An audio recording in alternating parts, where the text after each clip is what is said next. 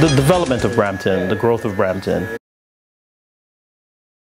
Well, you know, it's from a movie, but I wasn't the one. I can't even be the one to take the credit for it. It was a good friend of mine. She gave me the name, and I said, wow, I'm sold. I liked it. Like, I was trying to come up with names, and the names I came up with, nothing like this.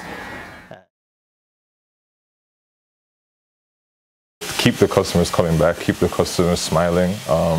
The feeling you get when you cut somebody's hair and they get up and they look at themselves and they're very happy and, you know, very pleased. That's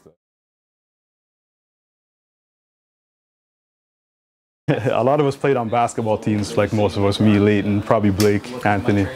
So as being a part of the basketball team, that's like our initiation of cutting the whole entire team in change rooms, back hallways, anywhere you can plug in a shaver, that's where you're cutting your hair.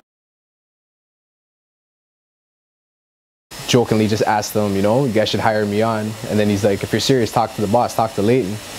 Ended up talking to Leighton, and I was going on vacation at the time. And he said, you know what, come after your 2 weeks vacation and we'll take you on as an apprentice. And ever since I've been here.